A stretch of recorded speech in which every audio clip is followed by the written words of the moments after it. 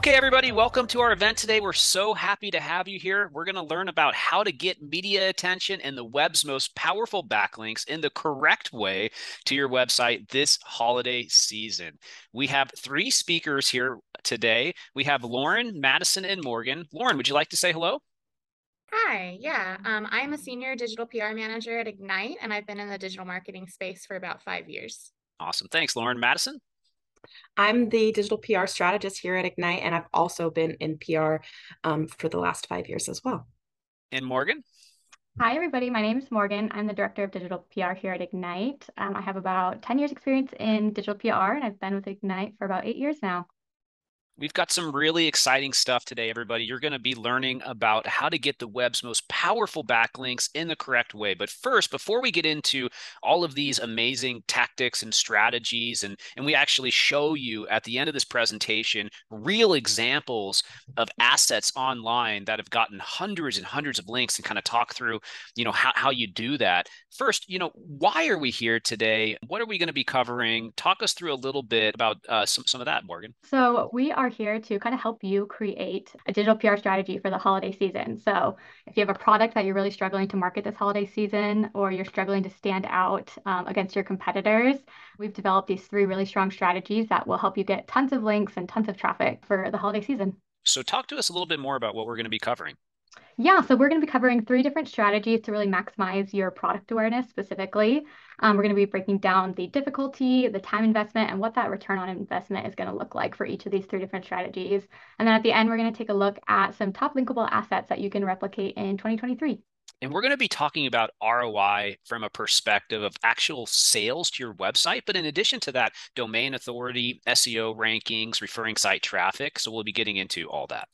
So talk to us about what digital PR does for you. Yeah, so digital PR places your brand and content on websites in front of your potential customers. It gives you the opportunity to increase sales through product placements, through buyer testimony, really gives you a sea of possibilities for cutting through the noise and reaching the customer in the top of funnel in their journey. Digital PR makes sure that you show up in the places online where your customers are looking for your product or service. Okay, so step one is the power of product reviews. Lauren, talk to us about product reviews a little bit. So, product reviews are typically when journalists do a roundup or a best of comparison where they're reviewing and comparing several products in your niche.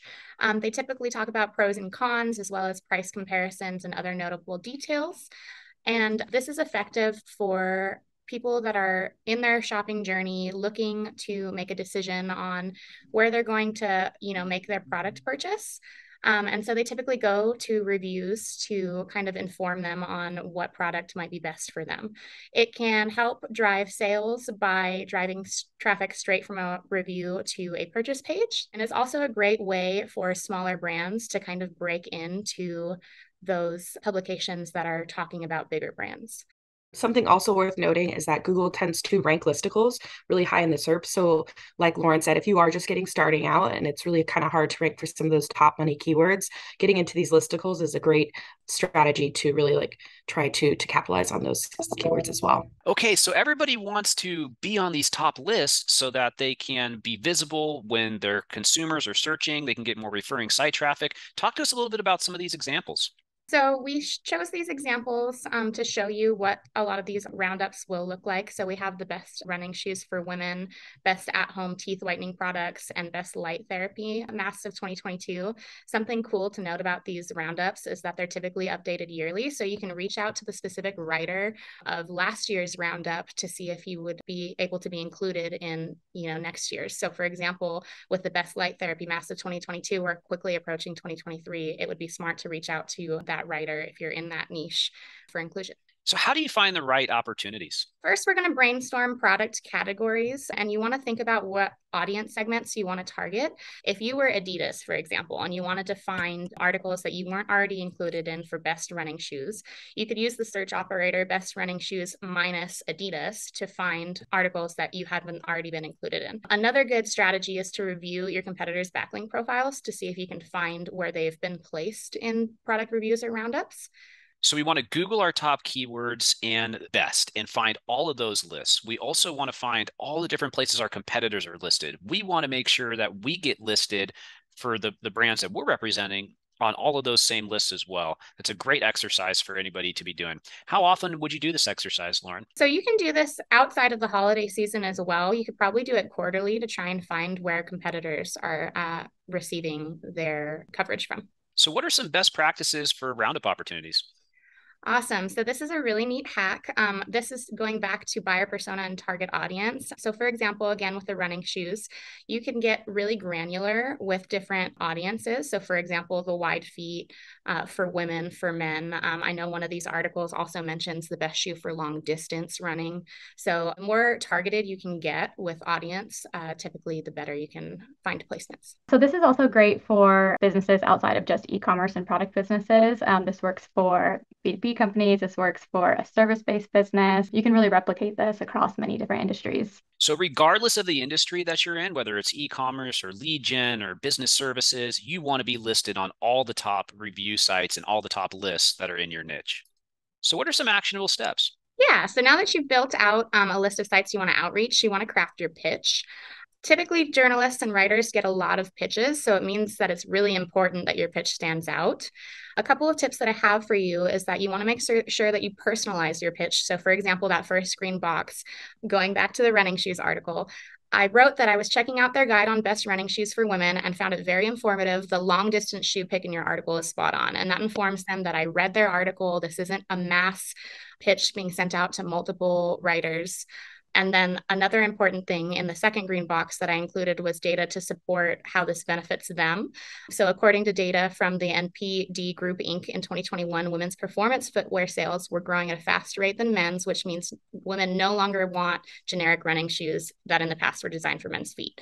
And then that last tagline, our last shoe launch is designed for women, meaning they're slimmer in the heel and molded specifically to fit women's feet, shows that our product stands out and why we are providing value. So we want to make sure that we're complying with Google regulations. And so if we happen to be mentioned organically, that's awesome. However, if we're sending out a product or paying a fee for a placement, we want to make sure that our backlink is tagged appropriately and that the review is marked as sponsored. So even if we have to pay for the placement, that's totally okay as long as it's clearly marked as sponsored. It can result in great referring site traffic and exposure for any product or service. Okay, so Madison, talk to us a little bit about using influencers and affiliates. Yeah, of course. If you have an affiliate program, leveraging influencers is a great way to promote some things that you guys are working on during the holidays. Ways to partner with influencers is obviously you want to find influencers that cater to your industry. So a great example would be going to Instagram. And if you sell home products or home goods, looking for interior designers and people that specialize in home decor and reaching out to them. Another call out that's really important as well is if you're just getting started in the industry, great influencers to go after would be nano and micro influencers. And what those are really influencers that fall between the 1,000 to 20,000 follower ratio. And what that really means is that you're looking for influencers that have higher engagement rates and really tied to their loyalty with their followers. And so a great way to kind of partner with influencers, especially during the holidays, is offer an exclusive pricing discount. So what that does is it creates a feeling of exclusivity with the followers. And then obviously you can have direct sales correlated with that. And then another opportunity would be influencers curating gift guides. We already see this happening in the space right now. There's a lot of gift guides being released, and it's a great opportunity to be included in guides with like-minded products that the influencers are already working on. And then something that's also really popular during the holidays is unboxing videos. According to YouTube, videos featuring amateur unboxing videos, anything from running shoes to dog toys, have been viewed 1.1 billion times. So there's definitely a lot of opportunity there. There's more reviews on your products, increase engagement on mobile platforms with people shopping more on their social media, and then obviously direct sales. So find the top 100 influencers in your space, work with 10 of them a month to have a specific promo, give them an affiliate code so that they have some skin in the game as well, or an affiliate link so they're able to, make some money if things go well. And when you consistently do this over time, it can turn into a very profitable part of the program overall. Step two, sales, promotions, and gift guides. Madison, talk to us a little bit about sales, promotions, and gift guides. So sales promotions and gift guides are a great opportunity, especially with the holidays approaching. Just some, important statistics to call out is that last year, 108 million people reported that they plan to shop on Black Friday. And then with this year's trends, we've got a little over $100.5 trillion in holiday sales. So there's definitely a lot of demand. Right now is the time to really get started on your promotions. Just some call outs is that shopping intent related keywords is going to be trending upwards during this time, as you can see to the right on this graph here. Additionally, there's an increase in searches for seasonal keywords. So throughout the year, you may see a little bit sprinkled through, but we're going to see a higher volume of keywords like best Christmas gifts for dads, best Black Friday sales in 2022. So those are going to be opportunities where you're going to want to look for those type of keywords. And then what you can do to jumpstart your holiday promotions, we talked about this previously, is reverse engineer what your top competitors are doing. Just like how you kind of did with the listicles, you're going to do the same thing with the sales guides, as you're going to really look for those opportunities where your competitors are and you guys could potentially get on. And then identify top industry publications. So going back to my example of like home products and home goods, is you can look for publications like Good Housekeeping, where they feature their top sales listicles as well. Another great opportunity is press releases. This is great if you're releasing more than one product sale. So if you're doing a site-wide deal, great opportunity to let the media know when your sale is, if it's early, like what are the value propositions of that sale. And then also creating your own product shopping guides. So this is a great opportunity for people that have more than one type of sale. And then going back to some of our Google updates, Google tends to rank listicles highly. So if you have your own gift guide or sale guide on your site, this could be beneficial as well for on-site traffic. Yeah, I just think it's important to note that we're seeing the trend. Companies are getting started earlier and earlier with their holiday promotions. So it's important to really start planning your strategy now in advance of the holidays. You can see, these huge spikes in searches around gifts on the right-hand side of the screen. So that's why it's so important to line up a promotion 3-4 months ahead of time and then scale your ads throughout that entire period so that you can really maximize your sales during that period. So how do we find holiday gift guide opportunities? You could use search operators to find sales verticals like you did with the listicle roundup guide. So what you're going to do is look for your product or relevant gift guide theme. An example that we did over here was we took Black Friday deals on mattresses in 2022, and it populated some of the top guides. And what you're going to do is want to reach out to these sites, writers and editors, and see if they are willing to include some of your deals as well.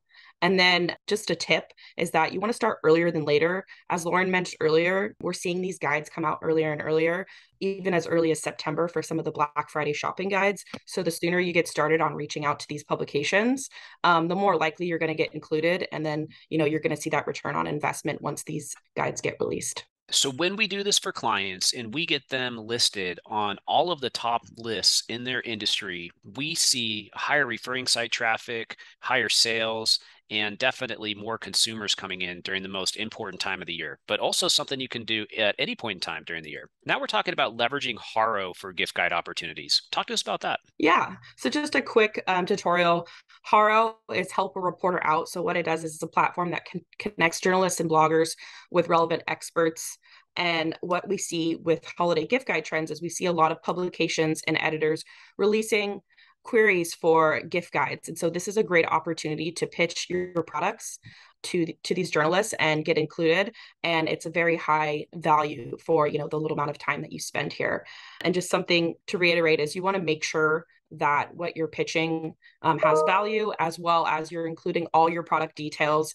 If there's a discount, that'd be worth including in your pitch as well. And then just make sure that you're adhering to the guidelines that they have on the platform as well. What are some best practices for Haro? So like I said, we want to meet the qualification requirements, not only of the platform, but of the journalists. So just be as thorough as possible when you're reading each query. Make sure the product that you're pitching is relevant to their business or what they're asking. And then make sure that you're providing that value and that insight. Back from Lauren's example earlier, she showed how she tied value to the product that she was pitching. And you could do the same thing with Haro's. And those higher points will definitely help you with getting included into some of these guides as well. And one of my favorite Haro hacks is to say, I have the perfect quote for you, and then give the exact quote for the journalist in the response. That gets a great pickup. So now we're talking about more best practices for Haro opportunities. Yeah, so this is an example that we took from a client where we pitched some of their sleep related products, and what we saw was really beneficial. And so some of the call outs that I did was I added in a relevant resource and an article that tied the trend of weighted blankets to the weighted blanket that we were pitching. And then obviously as much content on the weighted blanket as possible, providing value, and then making sure that if they need additional product details, asking for that as well. A call out for this one is the time investment on Haro. So this one pitch that probably took about maybe 10 to 15 minutes to write, it resulted in about 15 placements from this one pitch. So Consumer Queen picked it up, and then it was also syndicated across 14 other websites. So great return on time there. This goes back to the fact that gift guides are done yearly. Typically, you can look if they don't list themselves as anonymous and they share their name and the outlet that it's with. You can go back to the site and look at previous gift guides to make sure that your product would be a good fit for a listicle, and even look at the information that they had previously shared about products to make sure that you're including the necessary information. So now we're looking at 30-day results from Haro. Talk us through this. Yeah. So similar to what we were doing with the holiday gift guide pitching for that sleep space related client, we also pitched other holiday gift guide and sales products during that time. And we received 20 placements over a span of 30 days with a little under 20,000 estimated views, and even some offsite social engagements with those gift guides. So just showing you that the visibility of these gift guides not only benefits you for sales, but also helps people get engaged with your social platforms and directs traffic from not only, these gift guides, but also directing traffic from social as well. 20 pieces of coverage, 18,000 estimated views, 130,000 audience size, and 309 engagements off of one well-crafted pitch. Amazing results. Okay, so now we're shifting gears a little bit and talking about cause marketing. Morgan, talk to us a little bit about why giving back is not only good for the business and not only good for public perception, but can also lead to press in some ways. So a cause marketing campaign, it's not only a opportunity to drive sales, but also tell a really authentic story about your brand and what your brand's philanthropic endeavors are. It really increases brand loyalty and engagement. And we're seeing a rise in millennials and Gen Z really demanding that companies, take part in their community. They have that goodwill intent that's authentic and they're purpose driven.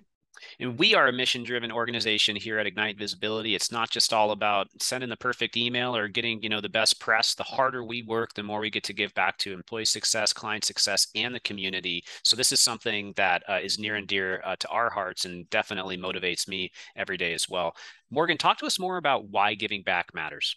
So as I mentioned, we're seeing that rise in consumers really demanding that companies give back to their communities. And it's a really strong, powerful PR strategy because essentially you're bringing, traditional PR and digital PR strategies with a powerful SEO link strategy together as one. So you can create a buzz around your brand through community involvement. And it's really one of the best ways to break through the noise is to leverage a good cause. So some different cause marketing ideas are maybe donating a portion of your sales to a nonprofit or a cause, sponsoring a nonprofit event. You could do like a buy one, give one, similar to, we've seen that with Tom's and a couple of other brands there.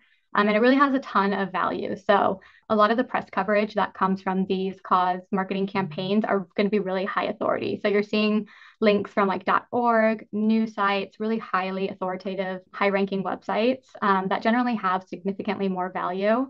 You're also going to appear more trusted to your consumers, and it creates a better brand loyalty. So customers are willing to come back to you knowing that they are supporting a company that is giving back to the community. You can also target hyperlocal markets and really get some local press coverage. People appreciate companies that give back, and obviously it's something that people really want to see in companies, and it can benefit the companies as well. Talk to us a little bit more about driving results and getting results when you're giving back at the same time. As we enter the holiday season, that's all about a time of giving, but this can happen year round. So this doesn't have to be just a specifically holiday related strategy. This can be something that is done throughout the year. One of the biggest points that you'll want to remember is authenticity matters. So if you're not authentic and genuine, this is not a strategy that is going to work. That's really the biggest aspect of this strategy, and it's going to really drive success there. So this strategy demands being highly authentic in every part of the strategy. So the way you communicate it, the way that you set up the strategy, the donations, and your initiatives. The next thing that you'll need to do is build out that landing page. So where are you going to direct the traffic and the press coverage and build those backlinks to and tell your story on that page. From there, you want to release a press release, and that is where the magic happens. So that is where the journalists read your story. You can pitch journalists who cover the specific industry that you're going after, who cover those types of charitable events. And that's what's going to drive that press coverage there. Charitable giving affects nearly 3/4 of American spending decisions, which just goes back to my point I mentioned earlier. And then half of consumers surveyed said that they would switch to a company that supports a cause that they believe in. 100%, linking to your partner, they're linking back to you. You're supporting each other. You're in it together, and it helps everybody rank better in Google, but also build a better company overall. And that makes everybody feel good. So what are some actionable tips for business owners, Morgan? Yeah, so the best way to start this is first by picking a charitable cause that really represents your business and your organization that you want to partner with. That could be like a fundraising event, a donation drive, sponsoring a single event. It could be as easy as that. And then, like I mentioned, you want to build out that landing page where you're going to be building those backlinks and coverage to, where you're communicating that initiative that you'll be doing. For us, it's Reality Changers, which we help underprivileged kids get into college who would never otherwise have this opportunity. And Padres Pedal the Cause, which is a bike race fundraiser that helps raise money for people who have cancer. And both of these organizations really make us feel good about supporting them, supporting their mission, and it all comes back around. And then the next step is getting the press. So that is where you'll want to release that press release, get that syndicated across PR web, and then get journalists to pick it up. And so how you get journalists to pick it up is you build a journalist media list. So you'll want to contact and pitch journalists who are writing stories on the top news outlets in your area. You can go after local markets and get those picked up and get some press coverage there. And like I mentioned, those links are going to be those highly valuable links that are directing back to your landing page. Talk to us about donation gifting. Yeah, so this is just an example of one of the businesses that I came across that has done this in the past. So in this example, we see H&M, I think it was in 2020, teamed up with a partner called Gives. And what they did was they offered a $10 charity donation for every $60 spent. And so it was a really great incentive for customers to complete full price purchases. And in return, H&M would donate $10 to a charity of their choice. And they saw some really great results. So what was interesting was they had an 85% cost savings versus a traditional sales discount. And so it really was beneficial for them to do a charity donation, which one, not only benefited the charity and increased brand loyalty because customers are able to support whichever charity they want. It was less expensive than running a holiday promo or a discount. They also saw a 30% increase in open rates on their emails announcing the donation incentive, and then 7 times increase in customer engagement while they were running this campaign. People want to support cause-driven organizations. It all comes back around, and we see that when this aligns with marketing, they get great results. Talk to us about Brooklinen.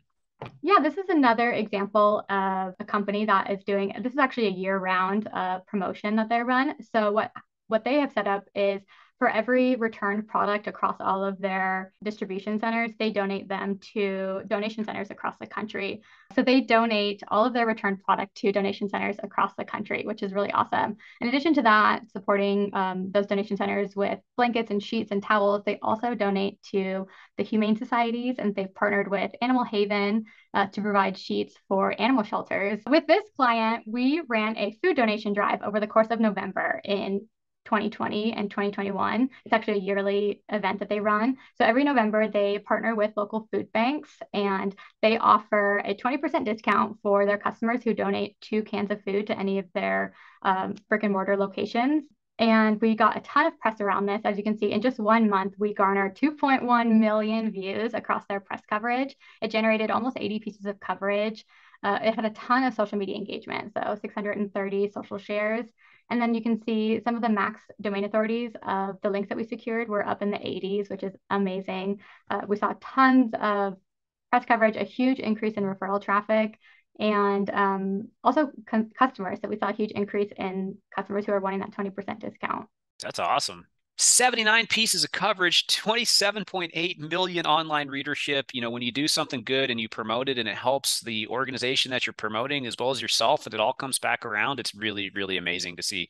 Great work on this campaign. So now we're talking about the online assets that get the most links. We've got 4 different examples here. The first one, 580 natural links. The second one, 121 natural links. The third one, 123 natural links. And finally, 277. And the first one is just a quick study that we did using some of our own data, finding the click-through rate in Google by ranking position. This took 15, 20 minutes to gather this data. We wrote a blog, we pushed it out there, and then we promoted it. 580 natural links came into this online asset. And example number 2, you can see we did an industry study. We do industry studies here for clients all the time, by the way. We try to recommend doing at least one a quarter. They're pretty easy to put together. We can survey thousands and thousands of people. So in example 2, this SEO and intent study that we did in 2020, what is the intent of the SEO queries was the study, got 121 natural links. In example 3, we see we actually created a movie. So we interviewed 6 or 7 different people who were social media experts, tied it all together into a documentary, and we promoted it over a year, and we're able to get 123 natural links, and from some really amazing online publications, such as huge movie websites like IMDb. In example number 4, you can see another film that we created called SEO the Movie, which got 277 natural links. Outside of this, we're also seeing that white papers, quizzes, infographics, breaking news are some other great examples of things that bring in natural links, as well as tools. Lauren, what are some of your biggest takeaways for 2023 digital PR? What's going to help people win? Well, so we recently had that helpful content update from Google, and I'm really excited about that because that means that we're shifting our focus to creating content that's very user-focused, which in reality for digital PR means that it'll drive backlinks organically. Good content is king when it comes to digital PR. So creating that really informative, user-focused content is going to be beneficial for digital PR professionals. I'm really excited about data-led content. So as you mentioned, industry studies, we're seeing a huge rise in the links that we're getting back from studies that we're running. So publishing unique data and getting that really data-led content is going to be very highly linkable and a great piece of content that's going to drive a good strategy. I love that. People want to see data, real, novel data around specific industries online. We see that from our industry studies, and we see that when we put together any data and then release that ourselves. Great comment. Madison, over to you. Yeah. Trying to scale PR for sales initiatives. I think we focus on things like content, which really matters. And I think there's opportunities really to promote either your sales, promote your content, but really scale your PR initiatives for increased sales and try to garner that top of funnel traffic to eventually convert them and have them become a regular customer. And like I said, you could do this with e-commerce, but you could also do this with B2B and other types of industries. And so I think the more innovative that you can get with trying to scale for sales, the better your results are going to be. Madison, Lauren, Morgan, thank you so much for being on today. It was great to have you. Thank you so much for attending our digital PR webinar today on how to get the most powerful backlinks online as we go into 2023 and do it in a responsible way through real press. A couple final takeaways for you. 1, industry studies. So incredibly powerful, real data, using it to get backlinks and cut through the clutter of everything else that's going online. 2, getting listed on all of the top lists in your industry where your consumers are actually looking for your product or service is critical. 3, being a mission-driven organization for the right reasons, but also aligning that with your promotional strategies so that you can promote the charitable organization that you're a part of. And as we said in the presentation, it all comes back around. 4, creating one really great pitch and then pushing that out there and getting massive coverage. We showed earlier 79 pieces of coverage, 27.8 million in online readership views, 633 social shares, and getting links from domain authority sites between 41 and 83, all just for doing something good and promoting it online through press releases and outreach. Good luck with your digital PR strategy in 2023. If you have any questions or comments, feel free to reach out. Send us an email at any time at sales@ignitevisibility.com. And please feel free to give us a like or a comment. We always appreciate the support for doing these videos. Have a great day. Goodbye.